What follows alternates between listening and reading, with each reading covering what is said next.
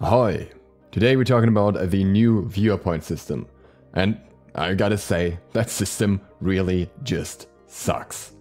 If you haven't been keeping up with the changes that were introduced or are currently introduced and are finalized in the next patch, the complete viewer point system on Twitch is being overhauled. Previously, you'd be able to get 7,000 viewer points per week, or double that with a viewer pass, by watching streams. The viewer pass for most people is a pretty good deal because of the free skin included, so let's say you get 14,000 a week, and this is even better with the new season because the new skin is really cool.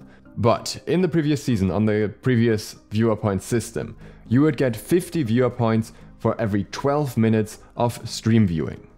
That resulted in 250 per hour, up to a maximum of 4 hours, 1,000 per day, making the 7,000, and then double it with the viewer points. And the great thing about that system was you could literally just watch a stream for 12 minutes and you'd have those 50 points, no strings attached. In addition to that, you could get 1,000 points for voting the right team in an SPL match, or 2,000 points if you had the viewer pass. Throughout the year, we had 3 skins for 200,000 viewer points each, and then other skins for 75,000 viewer points. If you reached 500,000 viewer points, you'd also get the Thor Bright skin for free on top of that. Many of these things remain in the new system. If you buy a viewer pass, you get the Sunday skin, which is really cool. There will be 3 skins throughout the year, as well as a skin for reaching 500,000 viewer points that you get for free at that point. So that hasn't really changed. But everything else has, in a really bad way. You actually gain more points overall now. Instead of getting 1,000 points every 4 hours, you now get 1,250 points every 4 hours for a total of 8,750 points per week. So that's a nice bonus, right? That's a nice gain, because it also means that the total amount that you can now get is 17,500 if you have the viewer pass. In addition to that, the point gain from correct SPL matches has also been increased from 1,000 points to 1,500 points, or 3,000 with the viewer pass. With the newest Battle Pass, you can also get 8,000 viewer points on the free track or 12,000 viewer points on the pay track. So technically this all sounds a lot better, and I'd argue that the skins that are in the pass so far are also cooler, but that's personal preference. And I will still tell you that the new system absolutely sucks. I think I understand why it was changed. I am guessing that this had something to do with the constant updates to the Smite server, or basically putting either too much stress on Smite or on Twitch, because it seems like most other games are switching over to similar systems as well. So it seems to have something to do with Twitch internally and their systems and how they manage it. So that part makes sense. And I can also understand that Hi-Rez doesn't just want people to AFK watch streams all the time, even though that's basically how every viewer point system out there functions anyways. So why is the new system so bad? Because you have to claim in intervals. You can only claim points every 4 hours watched. That means if you watch 3 hours, you get nothing. If you watch 12 minutes, like you used to be able to get 50 points on that, you get nothing. And if you watch 4 hours, but you watch 2 of them on Monday and 2 of them on Wednesday, you also get nothing, because the reset now happens on Tuesday. And even if you watch a 4-hour block, you now have to claim the points. If you don't claim the points in the drop system on Twitch, which you manually have to navigate to, then you will not get those points. And you have to make sure that you claim those points before Tuesday. And also, you have to claim those points if you want to gain more points. The next viewer point block is locked unless you have claimed the points of the previous block. And that's just really stupid, because you constantly have to pay attention to when you're able to claim the next block of points. And especially if you're not actively watching streams all the time and you just have the tab open somewhere, you will not get any sort of notification. You will not know when it's time to claim, so you literally have to work with a timer or whatever, and that only works as long as the streamer you're watching stays online and doesn't go offline in between, because then you wouldn't gain any more points. So it gets super annoying, and with Twitch being a relatively unstable website in many ways, there are also many circumstances where you actually will have the stream freezing on you or something, and then you don't notice and you don't get any points either. Some of these complications obviously already existed before the changes to the system, but the new system makes it painfully obvious just how frustrating this is to deal with. For the last week, I have been experimenting to find out how hard it actually is to claim your viewer points or to get enough viewer points.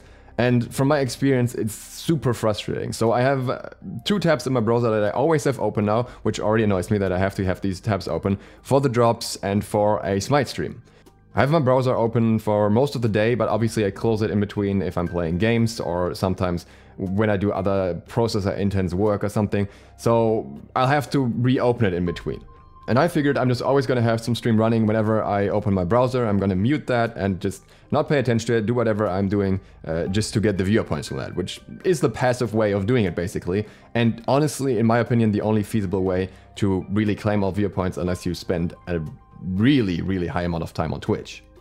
It is now Monday for me, and between people going offline and me not noticing, Twitch not working properly and just freezing up and not counting the time, me not claiming immediately when I reach 4 hours and everything else, I have now claimed 5 of the 7 viewer points packs.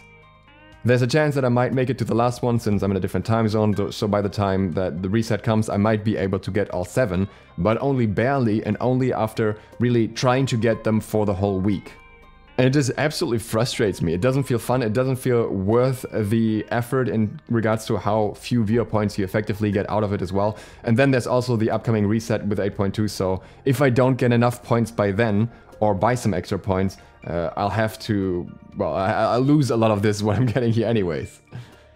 Now obviously you have the option to outright buy the missing points with gems, but that's a lot of gems for a few skins, so you have to really want those skins. And I'm sure there will be more events throughout the year to get some extra viewer points that may kind of offset this a little bit.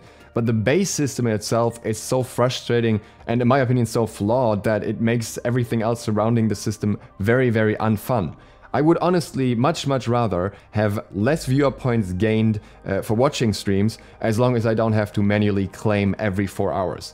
Even if I just get, say, 6,000 out of that, I think it'd still be more rewarding overall and you'd still get more out of it than the way it works right now with having to watch 4 hours to even get anything and not getting anything unless you're getting a full interval of 4 hours and having to claim manually.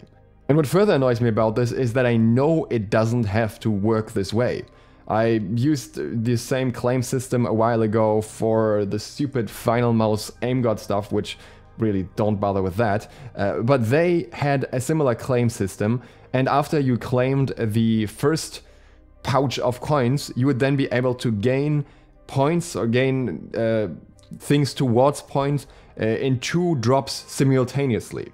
So it was running on a system where you would get something for watching 2 hours and something for 4 hours or something. I forgot what the exact numbers were.